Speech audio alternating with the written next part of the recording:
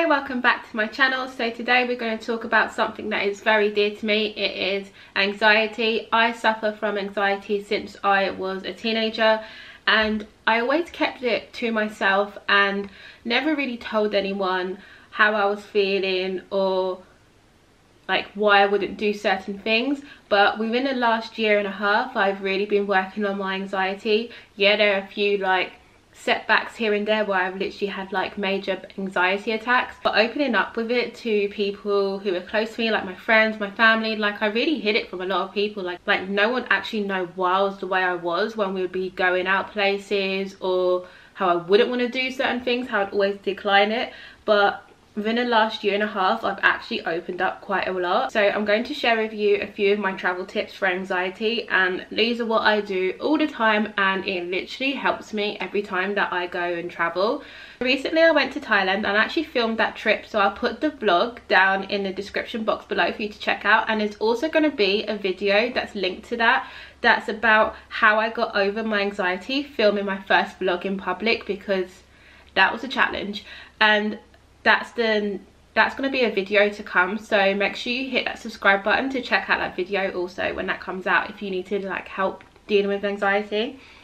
So we're just going to go straight into like the tips that I use for traveling and how I deal with them. I do this with everywhere I go, unless it's somewhere that I've been before, like how I'm half Scottish, I go to Scotland, so I don't have to do this. When I go to new places, this is what I do. I research the destination. So I'll look into like the activities there, I'll make a Pinterest board about that location, and just like browse and find things that are actually there. So it could be like beaches, activities, food, places you want to go. Even look at YouTube vlogs to see what people do when they're actually away in a destination, and then have a sense of like the environment and everything. This way you can like plan in your head like all the things you want to do. You could plan your trip, you could actually plan your outfits, and it just gives you an understanding of how the location is, and for you to actually be able to like settle down. You know what it looks like, you know like what to expect. Like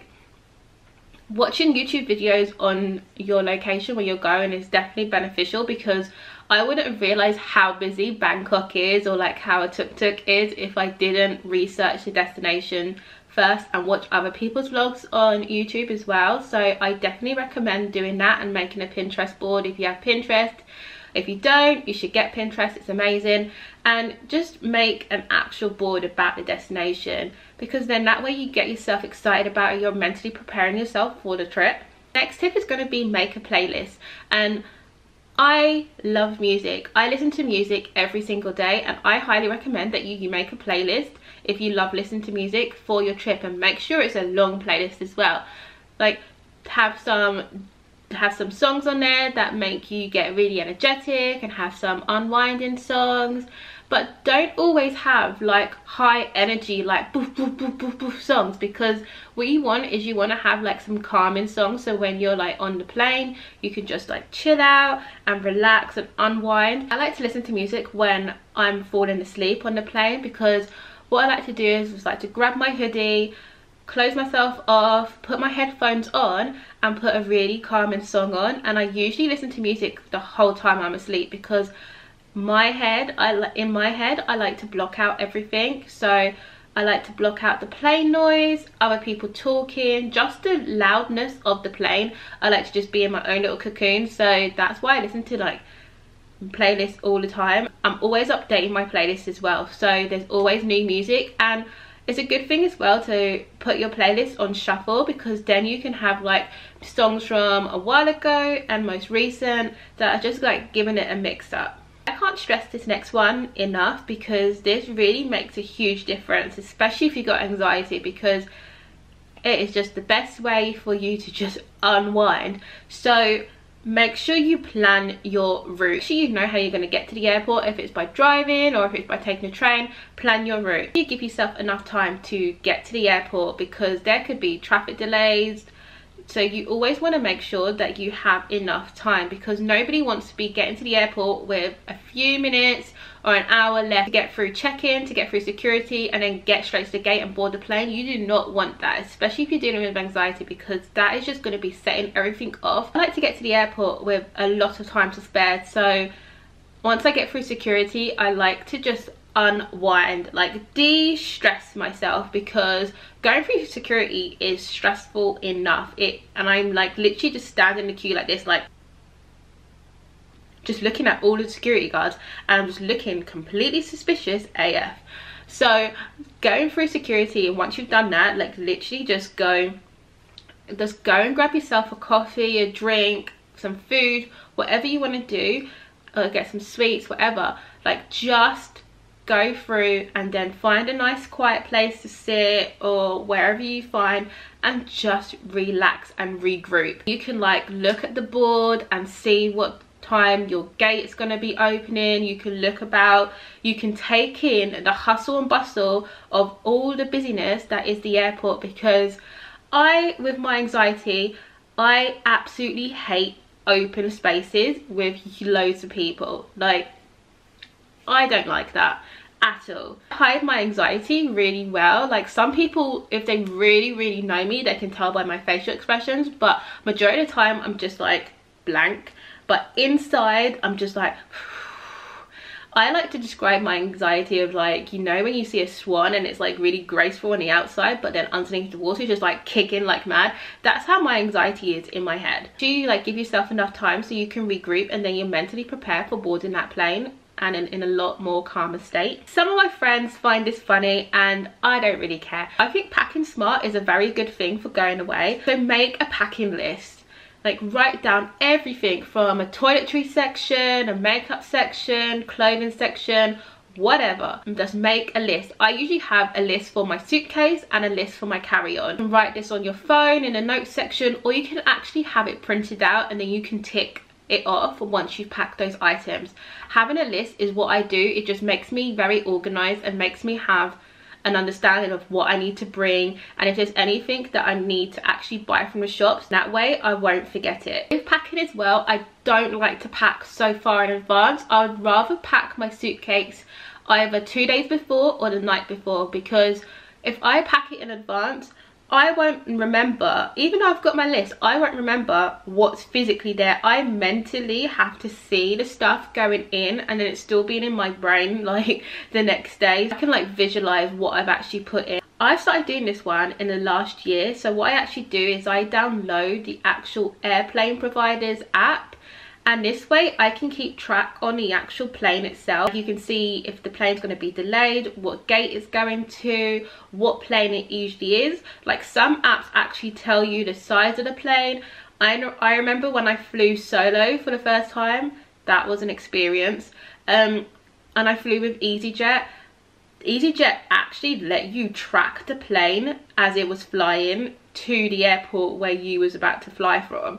So this way I was actually able to track where the plane was in relation to myself, so I could actually watch it land at the airport and then know what gate it was going to, and then how long it was going to take to refuel before we actually boarded. Make sure you also have the notifications switched on for the app, because that way as soon as the gate opens it notifies you, and then you don't have to always go to the board. When I flew with Emirates, they had the notifications and it actually told you when the gate opens, so I'm pretty sure like BA and EasyJet and all the other apps may have the same feature as well. This one is crucial for me when I'm flying. I have to pick my seat. I cannot be on the plane if I do not have either the side seats or at least the window seat. Window seat is my #1 seat to go to.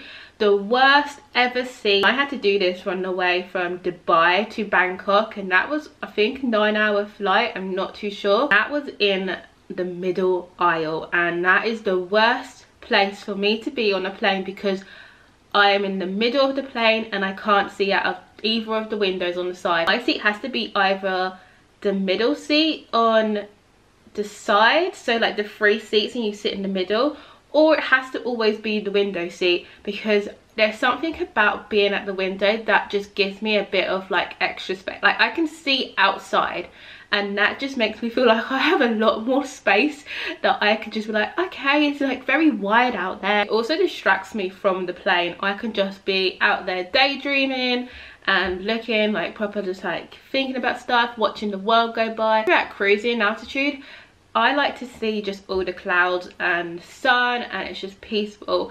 That is just my favorite place to be on the plane.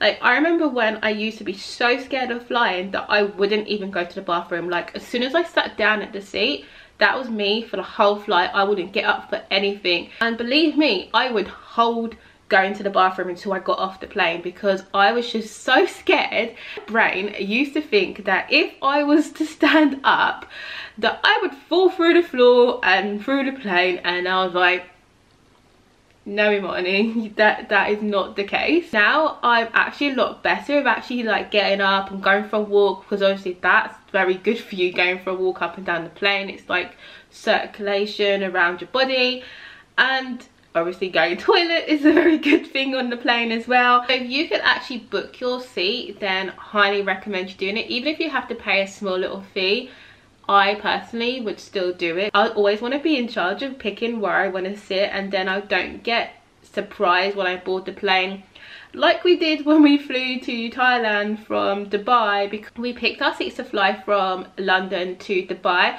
but for some reason Emirates wouldn't let us pick our seats from Dubai to Bangkok. So I went from having my nice window seat to having the middle aisle. I'm guilty at this one because I love to plan my food in advance. So when I have to go traveling, I research everything. Like, I mean, down to the food that is going to be serving on the plane. As soon as the menu is shown on the app, like when I flew with Emirates, it said that you can view your menu for that flight. I went on there, had a nosy, because that way I know if I don't like what they're going to be serving, I could go to the shops and pick something else that I can take on board with me. And in that way I know that I've got food, because the worst case scenario is that you've got no food whatsoever for the whole plane journey and you're starving. I absolutely hate airplane food, to be fair, but when I flew with Emirates, I actually really liked the plane food. Like, I did film like every single plane food that I had on my journey to Thailand and back, and I might put that all together in a video. If I do, eventually I'll put the link down in the description box for this. But the food was really good, and usually I would be the person who would either bring Burger King on the plane or go get a sandwich or anything, because I just never liked airplane food. If you can see what's going to be getting served on the airplane, you can decide if you need to bring extra food anyway. I always bring a few snacks anyway on the plane, so this way you know that if you're not a fan of anything that's on offer, you have spare food. The next thing is going to be reading material. I like to grab some magazines for the flight, that way I can just like have a nosy. I usually like getting the ones that have like true stories in, like you take a break and stuff like that, because that has a mixture of like true stories, and it also has games at the back. So if you have like a Kindle or anything like that, then have some good books with you that you can read to distract yourself. And even if you can pick up a new book at the shops, then that will be a good thing as well while you're at duty free. Making sure that you always have your charger for your phone, your iPad or your laptop, whatever it is that you want to take with you, then that way you know that you've got battery for the whole flight. And especially if you are going to a new location and you need your phone for directions, like if you're going to be driving yourself or you don't know if they're going to speak the same language as you, then that way you can have your phone fully charged with battery, so you can actually find a destination very easily. I actually did a video of what's in my carry-on bag, so I'll put the link down below, and I also have it up as a card right now, so you can decide if you want to watch that, because that's got a good few tips in there. Knowing where you're going to stay is crucial, especially like if you need to have information on your phone, then this is a good thing for you. I like to take a picture from Google or their website of the outside of the actual building, because that way I know when we're traveling what I need to look out for. I also Google Street View my hotel just so I can have a feel of the road, and then I know like how it should look when we're in the taxi, because when we went to Thailand they pulled up outside and I was like, no, this is not the road that Google had. Another tip is going to be about going back to security. So if possible, have your actual liquid items in a bag already. Like already done, so you don't have to go to the side and get all the stuff out. It's already in your carry-on bag. This will save time and will save all the fussing around with everyone else who's like trying to work out if they can take these things on board with them. This way you already know that you've got your items already done and you can just go straight to the queue. Next is going to be travel comfy, and I mean travel in comfy clothes that you're going to feel nice and snug and comfortable in. Always have like multiple layers as well, because you don't want to just be like having one set of clothes and then you're feeling cold, or you want to be a little bit more snug. So I like to wear layers when I go traveling, because that way when I'm going to sleep I usually like to wear a hoodie, so I will put a hoodie on when I'm traveling, and that just gives me an extra little bit of comfort. If you have a favorite teddy or a blanket, then take these with you as well, because anything that's going to make you feel a little bit secure and comfortable, then you will really need these while you're traveling. With getting comfortable on the flight, make sure that you get yourself as comfortable as possible, because that seat is going to be your own little space for the next few hours, so just make it your own. Unwrap that plain blanket if they give you one and the pillow, and just make yourself comfortable. Take off your shoes, make sure you have some nice socks on. They could be even fuzzy socks. Just make sure that you are comfortable and you are in your own little space and you feel secure. Not all airlines supply a blanket and pillow, so if you know that your airline is not going to do that, make sure you bring your own, because then you have a nice comfy environment. So it could be a travel pillow or your favorite blanket, just whatever's best for you to make yourself comfortable in that situation. Another thing is to download new apps. So it could be gaming, relaxation, anything that you are interested in and that's going to distract you for a little bit. Before you actually take off, make sure that you've got everything out of your carry-on bag that you need. So your charger, your headphones, your sweets, anything you actually need for the next like hour or so at the beginning of the flight, just so you can prepare yourself. What I like to do as well is I like to look at the in-flight entertainment, either beforehand if possible on the website, or while we're just taxiing on the runway. I just flick through the entertainment and then just like find any movies that interest me. You can also download movies onto your iPad, your phone, your computer, or sign into Netflix or whatever. Even Sky Q, you can download movies if you have the movie pass. My favorite movies, like download your favorite movies. Like my go-to movies are 80 films, and sometimes I love animations as well. So like 80 films could be like Pretty in Pink, Back to the Future, Breakfast Club. They are my favorite films. So if you have your favorite films on there, you can just like unwind and relax. The last tip that I have while flying is look at the duty-free magazine that's on the plane if they have one, because you can just browse and see if there's anything that you can buy for friends and family, or even yourself. Like you can treat yourself on the flight for doing such a fantastic job. If you like this video about how to deal with anxiety while traveling, then please give this video a thumbs up, and don't forget to hit that subscribe button so you don't miss any more videos. So I hope you enjoyed this video. Until next time, bye.